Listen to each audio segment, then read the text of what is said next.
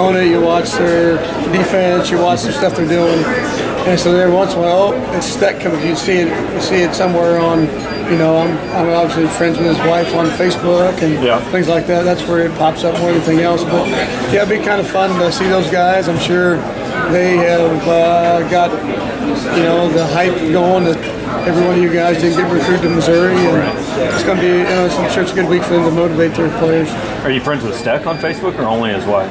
Only his wife. I don't know that Steck is on Facebook, truthfully. I would like to see that. Specifically, obviously, Jason played for you, and I mean, kind of usually captains are guys that are starting a ton of games, and he was a captain of that team and was more of a role player. Did you see him being a guy that could coach down the road when he was here?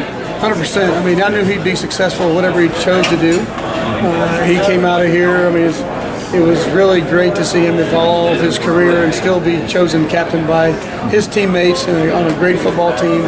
Felt like he was a great leader, and he played significant snaps, but not didn't, like you said, didn't start, didn't play every single snap. So I'm not surprised by anything he's doing. We've kept in great contact over his career and stuff he's been doing. So I'm pretty excited for Jason. I'm sure he's got great things in the future too. That team that's going to be honored at halftime, that 2017, what sticks out to you when you look back on that year? I think what you said, the overall leadership of the team, finally kind of drew a line in the sand and said, we've got talent, we've been winning games, now let's take that next step. And I think those guys and probably the 2013 team, I regard, in my mind anyway, as people who said, enough is enough, we've got talent, let's go do it, and the leaders really took over the team. Cool. Thank you, Gabe. That's all I need. All right.